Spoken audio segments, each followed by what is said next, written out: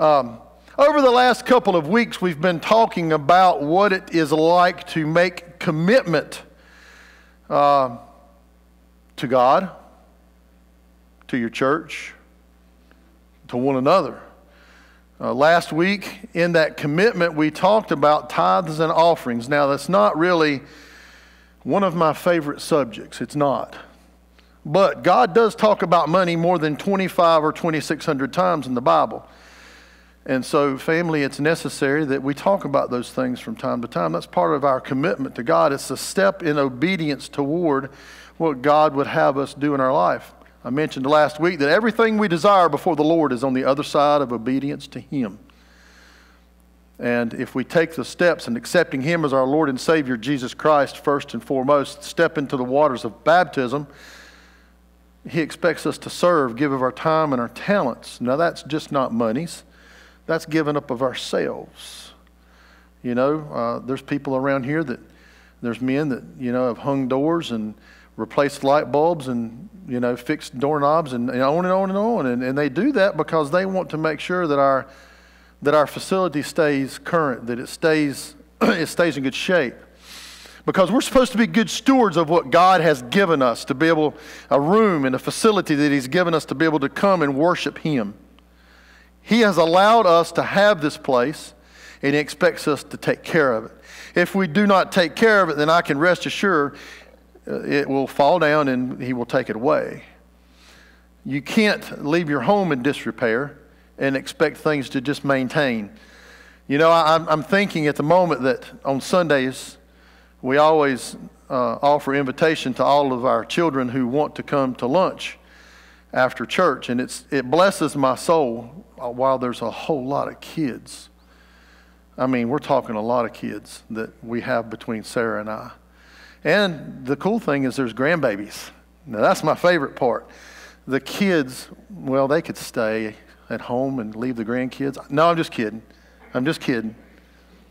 But the thing is it warms my soul to sit in the rocking chair and hold little Leo, or if Salem comes over and I can just watch everybody just talk and laugh and have fun with one another. It's fellowship. Speaking of which, he's coming to see me now. But if we didn't have that home, if that home was not in good shape, they wouldn't want a fellowship at our home. It's the same thing with God's house. If we don't have a place to worship, a place to fellowship, it's going to be hard to do that. We can't do it in the front yard in the open air if it's pouring down rain. So, this morning I want to continue to look at having a stewardship commitment. And I know Steve's going to be happy this morning. The sermon's only 3 pages long. But we want to take a look at what it looks like to continue in a commitment to God and to others and to ourselves, for that matter, committing ourselves to the call that Christ has for us. And so often we have to look at the task that's at hand, the task that's before us. Well, in the coming days, coming months, we're going to see a lot of things that are going to start to change around here.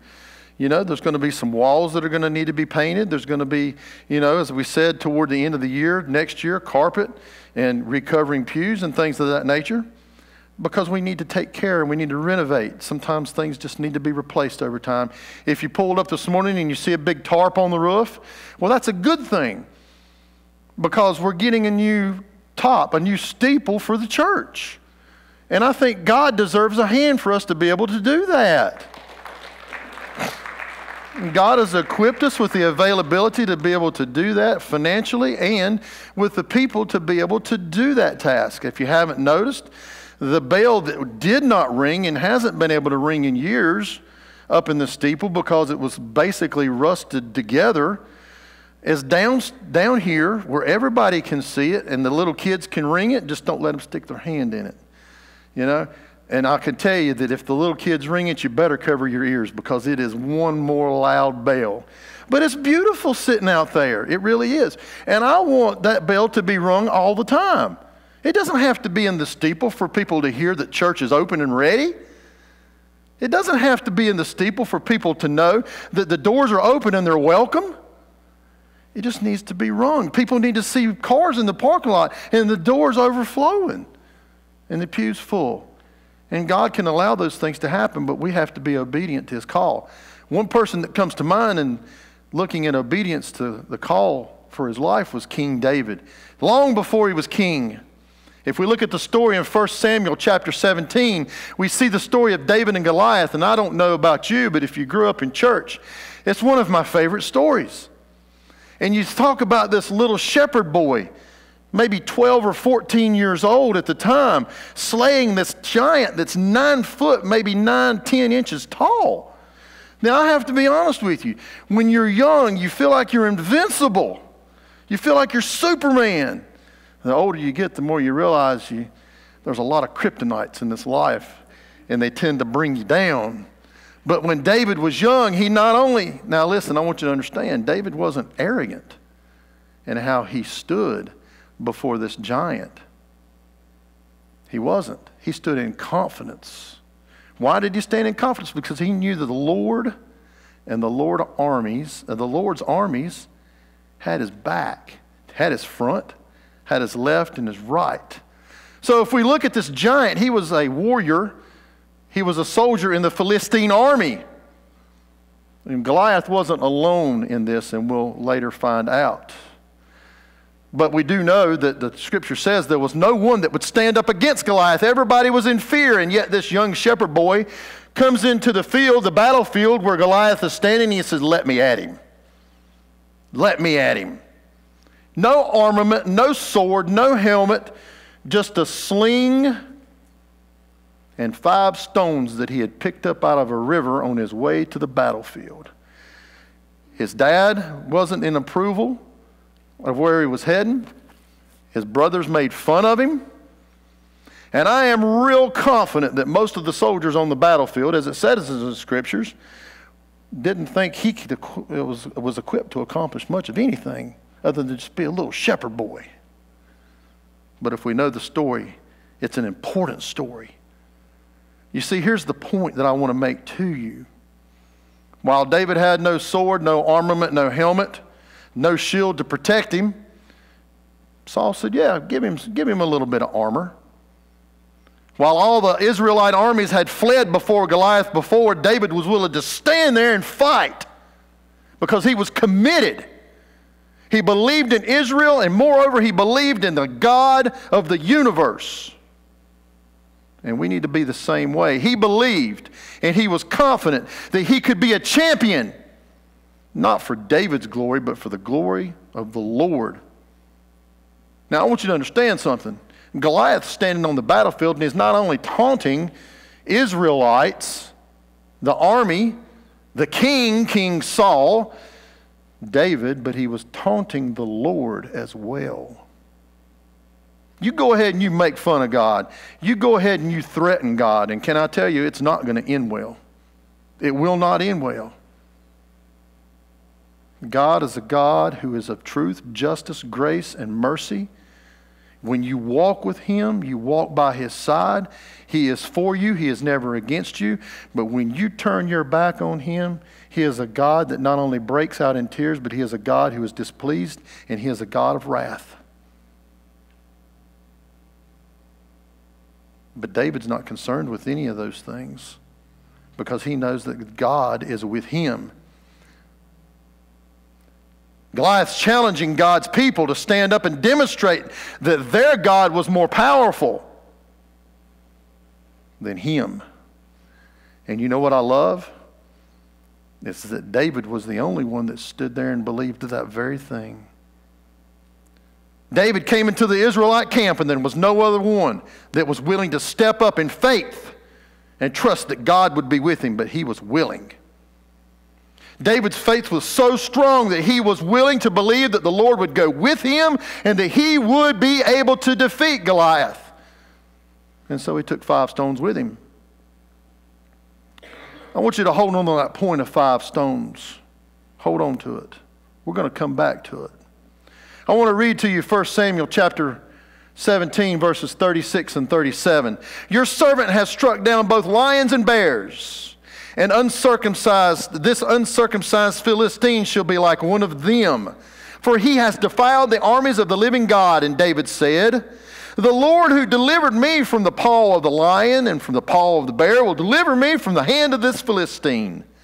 And Saul said to David, go, the Lord is with you. Can I ask you a question? Do you know God's with you? Do you know that God is for you? Do you know that God is not against you? So often we want to say, as I mentioned earlier, that God's got our back. Well, most of the time He's in front of us and we don't even realize it. He's in front of us. He's already guarding us and protecting us from things that could destroy us. What He asks us to do is step out in faith. Look at the task at hand, what's in front of you. I want you to understand where David's faith came from, and I'm talking to myself. I'm talking to myself this morning. David's faith was born out of his experiences that he had already had with God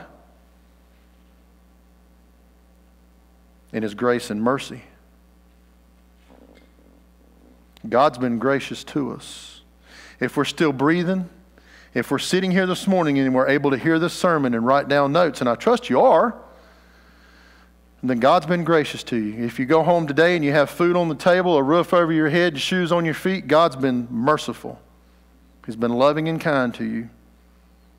He knew that the Lord had delivered him from dangerous situations in the past, like from the lion and from the bear. And He proved His power and His trustworthiness to David, and David believed it with all of his heart. So he stood in confidence that he would most certainly be delivered from this 9-foot-tall Philistine. So David gathers those 5 stones. Yeah, I'm getting there. Be patient. I bring it up for a reason.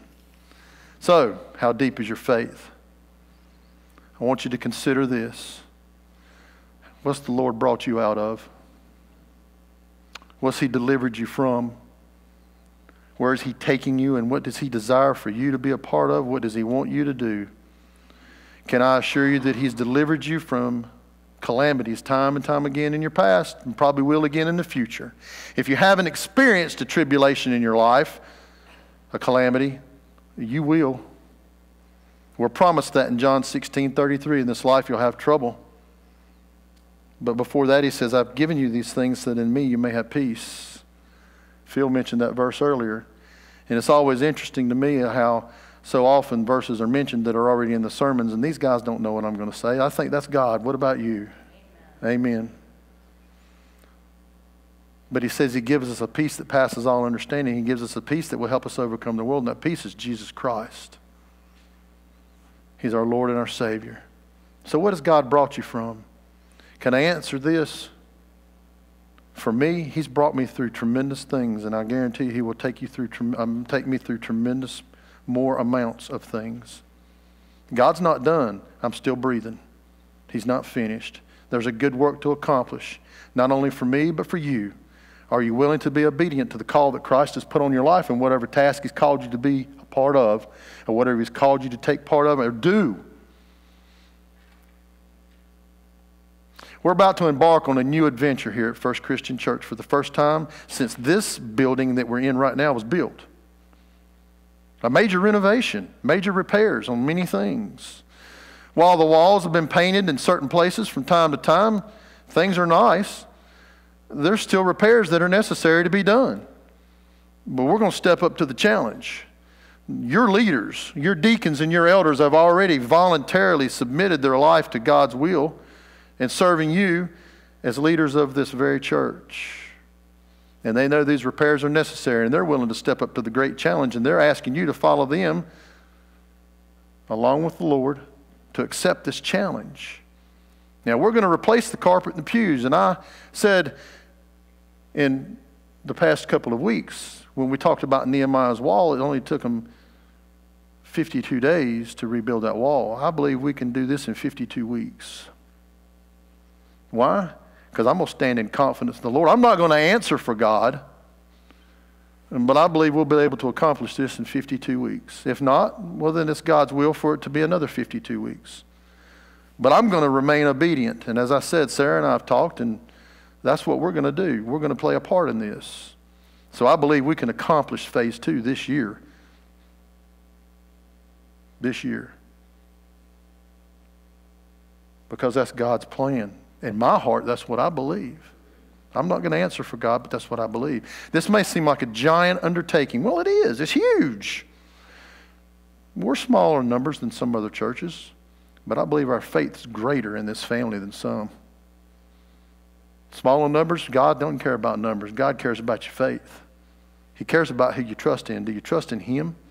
He's willing to be your banner on the battlefield. Are you going to walk with Him and accept this new adventure, accept this challenge, and be a part of a stewardship commitment that's going to help this church, this building, this facilities be here until God comes back?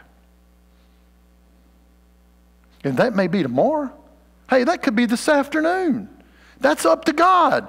Jesus said nobody knows but the Father. But what if it's another 100 years? I want this facility to be here and used for the glory of God when I'm long gone. But we've got to be responsible and help take care of it. Oh, let's get back to David. Those 5 stones, he picked up 5 smooth stones out of a river on his way.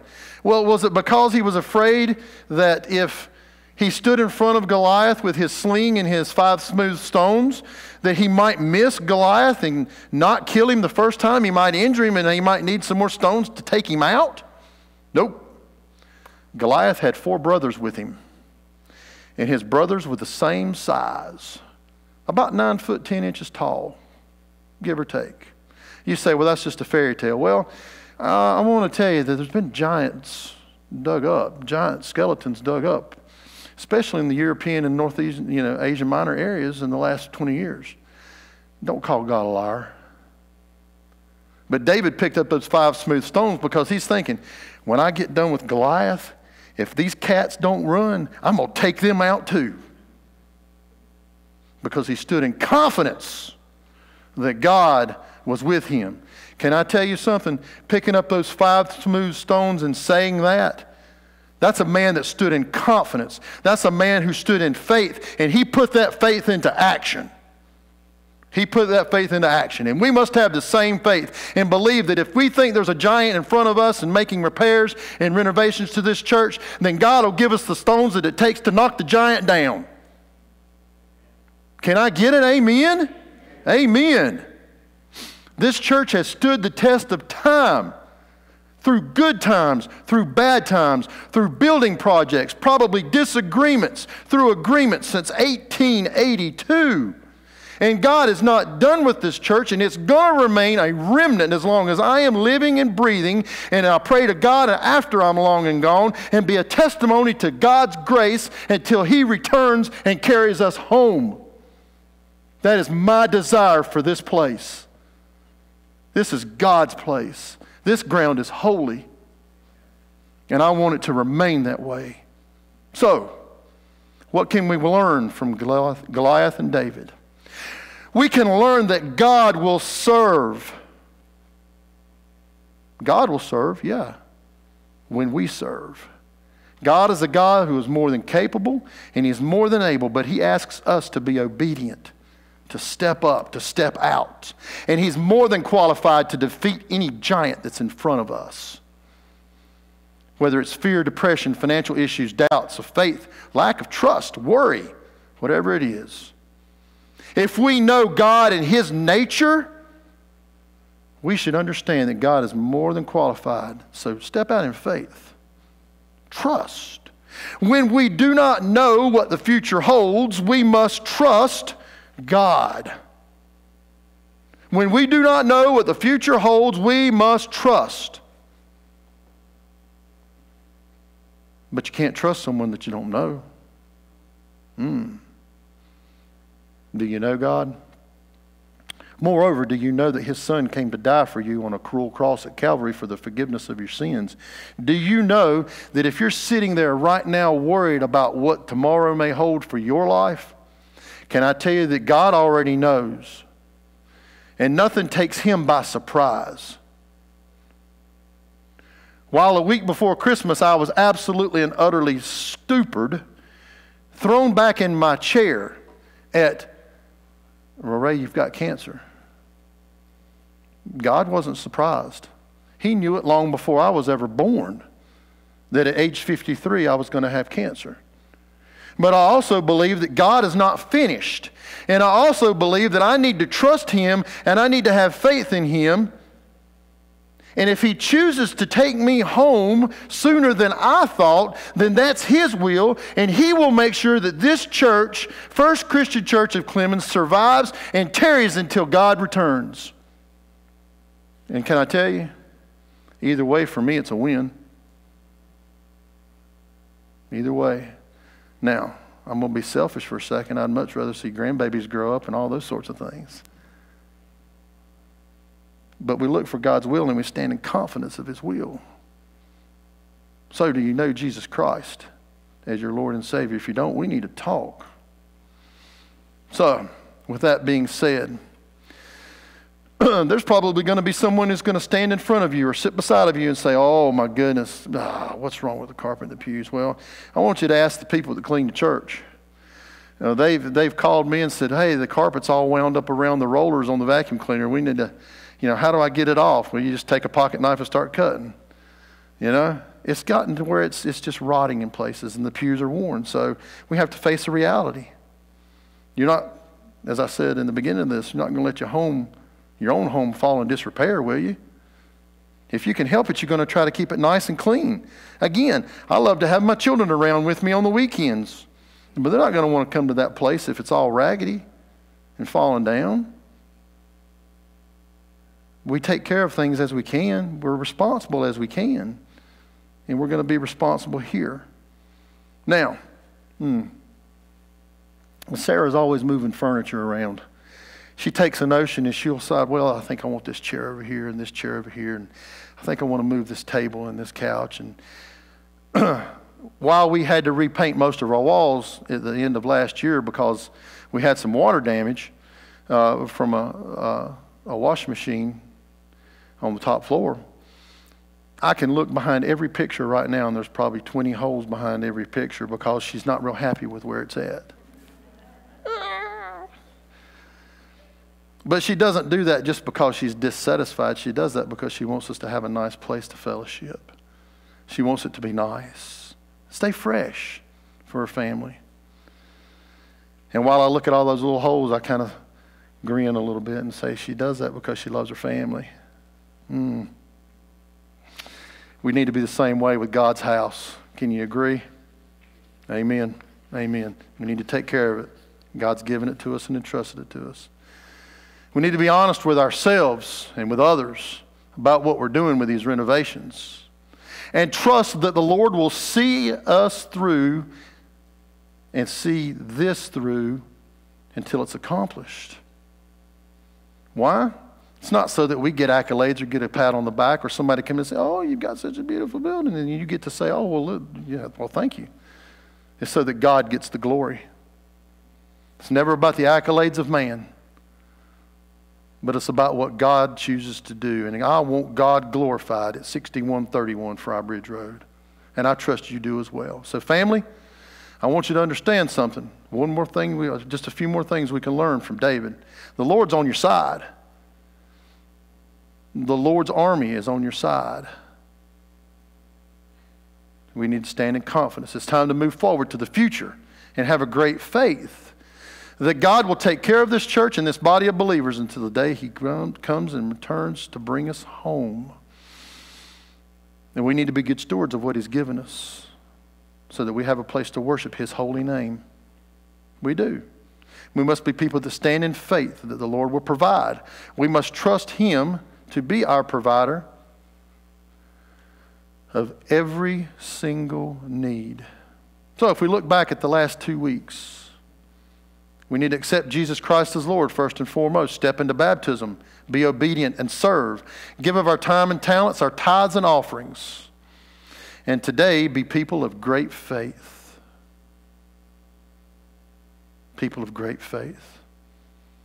As Christians who have trusted Christ as their only way to heaven, Jesus said to them in John 14:6-7, I am the way, the truth, and the life, and no one comes to the Father except through me. If you had known me, you would have known my Father also. From now on, you do know him, and you have seen him. Our battle with giants in our lives is going to result in victory if we trust and cling to God, if we trust to his strength and his power and his abilities. Period. The illustration of David and Goliath is only of one of many examples of supernatural power that can only come from God. He cares for you deeply. Every one of his children. It doesn't matter whether they're yellow, black and white, red, small, tall. It doesn't matter. They're all precious in his sight, and he wants what's best for you. So he asks you to step into his obedient will for your life. Sometimes that involves trials and battles. John 16:33 already promised it, remember? But I want to encourage you. This may be the stewardship commitment. There may be some trials and things that come along with it. It's going to be no different than what we've faced in our lives already, brothers and sisters. Family. And Jesus Christ promised that we, in John 16:33, that if we come to him, we can be an overcomer. I would much rather be an overcomer with Christ on my side, Christ in front of me, leading and guiding me, than with any other thing in this life. James tells us to consider it pure joy when we encounter trials in our life. In James chapter 1, verses 2 and 4. When we're tested, we can, in the power of the Lord, stand up. And we can fight. We can fight any giant that's been put before us. But you must be willing to trust in your Lord and Savior today. Well, that's the only way you can win a victory. It's with Christ. Not only by your side, but in your heart. In your heart. So you need to step into his obedient will for your life today. Where's your faith? Where is it? Is it in him? Or have you put it in man? If you've put it in man, then we need to talk today. Second thing is this. Are you willing to stay on target? Are you willing to stay focused? The task that's in hand. Not only in your life, but the task at hand before you here. I trust your answer is yes. Today, if you don't know Christ as your Savior, then we need to settle that for time and eternity.